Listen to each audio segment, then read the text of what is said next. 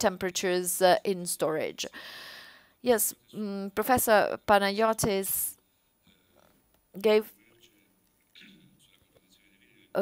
us a very interesting presentation about what happens in wines at high temperatures. And this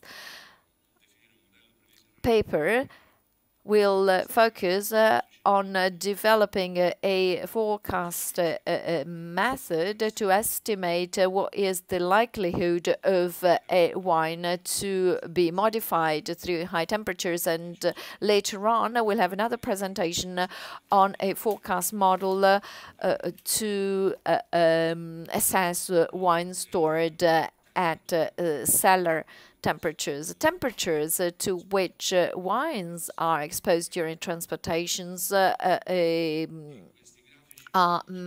matter of concern to all. On the left, you can see some high temperatures in Sweden in the first case, and locally transport at a local level, and transportation took place in summer and in trucks. The month is the month of July, whereas on the right-hand side you can see another transportation case on the road in the United States from California to Illinois in summer as well. And you can see that you can go up to 40 degrees or even 50 degrees in some cases. For relatively long periods of times and in a repeated manner. What happens in wine? We've seen what happens over the various molecules. Transformations normally take place. I would simplify the concept, and I ask the chemical experts to bear with me here. But this is a simplification based upon the different value of K10. That is the thermal constant value. That is for a reaction. Here we record the increase in temperature that leads to a multiplication by 10 of the necessary time. Well, you can see that reaction times can be reduced drastically, I would say, for the more sensitive reactions. Here you can see this range, K10, that has been used for the simplification, and I would say that is a broad range, but it is not unreal. Do consider that K10, the average K10, well, the free SO2 for a free SO3 is 103, whereas oxygen consumption speed for polyphenols is estimated at around 13. So we are talking of a very sensitive reaction, very sensitive to temperatures. We've already talked about the experiment, and beyond the gases and liquid chromatography analysis, many other tests were carried out on wine, especially FTIR spectrometry, color, in terms of absorbance, and CLAB chromatic features, heavy metals, and other analysis, for instance, B2 and anthocyanins for red wines. And for each sample, sensorial analysis was also carried out. Let's have a look at some of the molecules that are shown to be particularly sensitive to an increase in temperature. And we can see here that there are substantial differences between what is seen in red and in white wines. On the left-hand side, you can see the evolution for epicats epicatechin SO3H.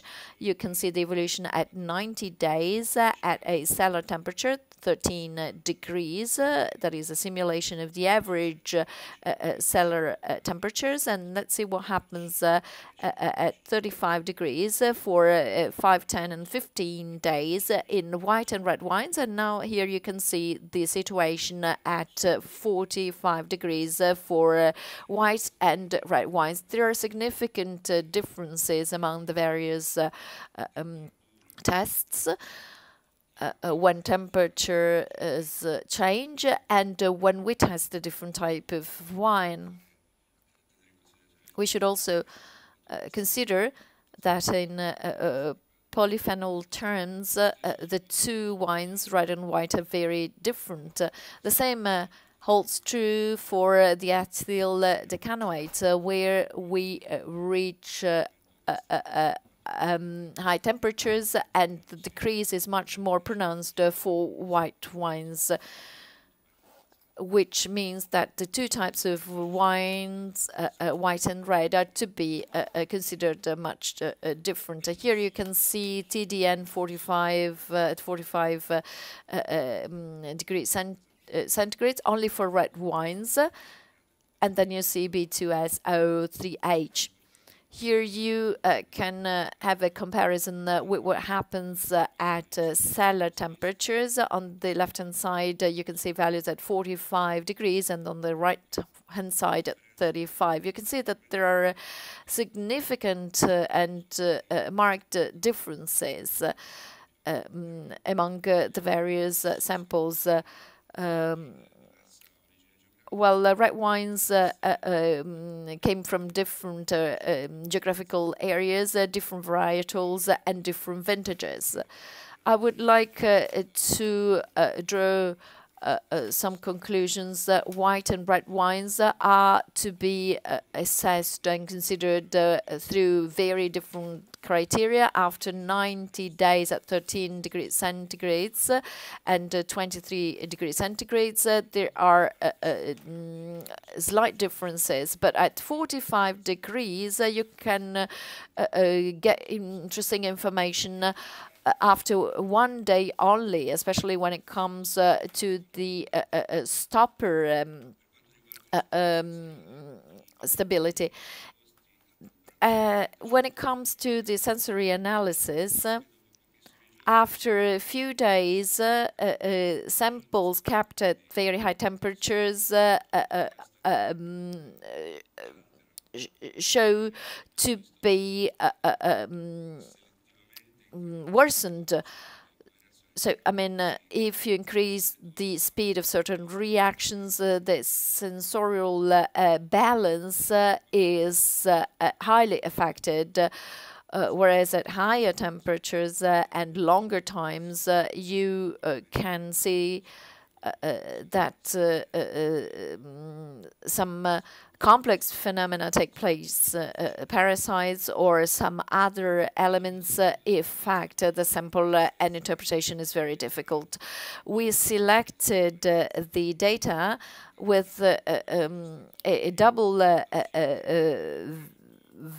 with two variables. First of all, at cellar temperatures, and then considering their initial value, so that we would draw incremental values that could be compared. And we selected only those variables that showed to be significant, that is, with a high probability of differentiated samples and tests.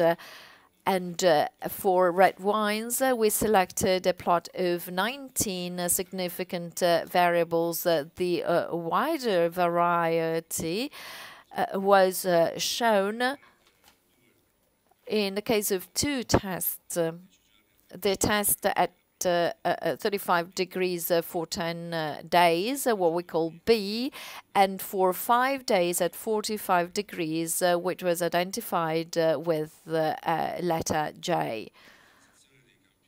A characterization of samples for red wines for the two tests can be shown here. Here you can see that the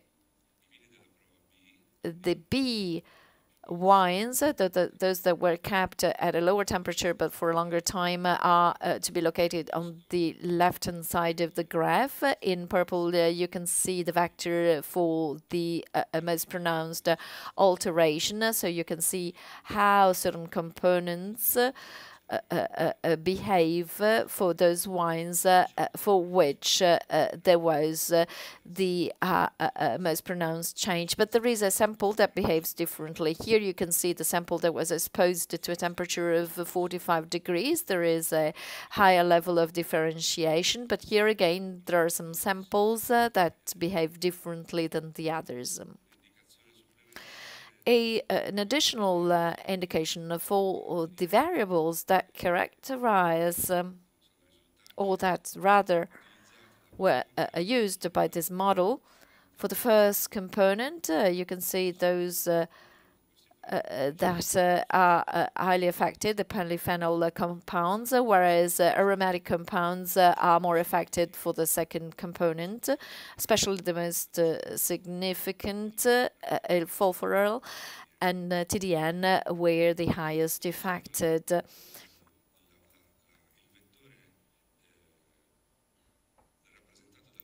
Here there is this vector that is the combination of the two components weighted based on the variability.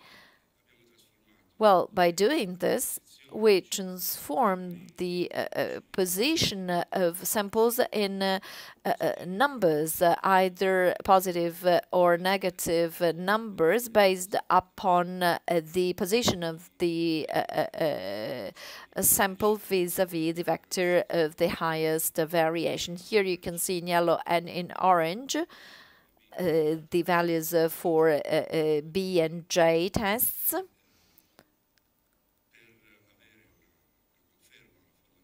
In order to have a sort of validation for the test, we projected the values for the known exposed samples, that is, those that were kept at 13 degrees after 90 days, and you can see that values are much lower.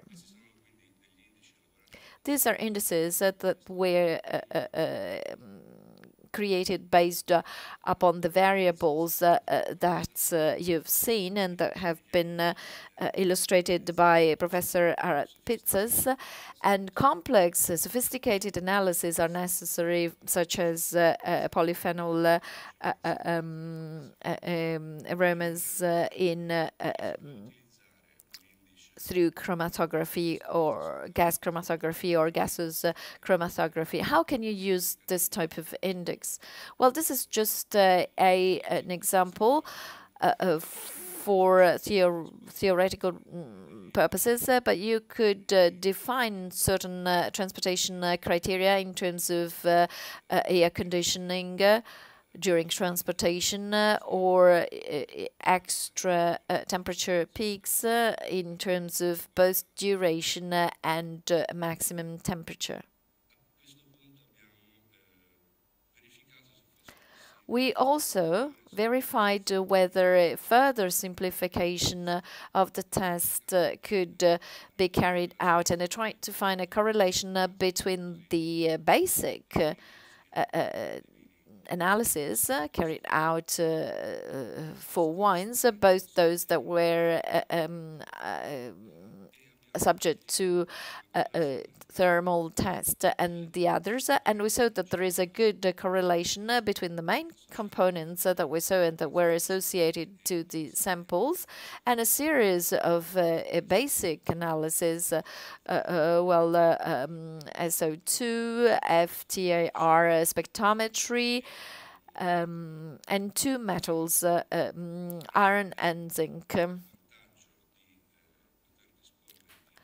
The advantage of having this type of model is that you can have a provision index with more affordable and simpler tools. There is, however, a limitation to it.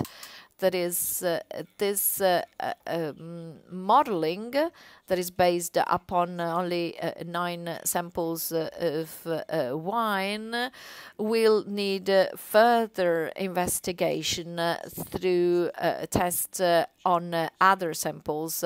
And I'm referring to a comprehensive test together with the basic analysis. For white wine, I would say that the number of samples is too limited in order to have a robust model that can be proposed.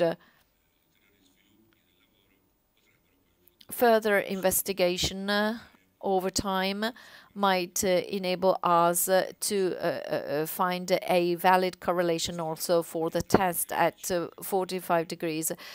Well, this is the PCH, but you can only see samples at 35 degrees. Here you can see the same samples identified by letter B. Sample A at 35 degrees and B here at 35 degrees, whereas PR is the index obtained through the model that I've illustrated. You can see that differences are not excessive in any case, they're not significant in any case, whereas in some cases we have total overlapping, which can be further a confirmation of the validity of the test. Here we compare and contrast the index, that was the actual one in yellow, and the estimate that had been made based on base parameters. I thank you very much for your attention.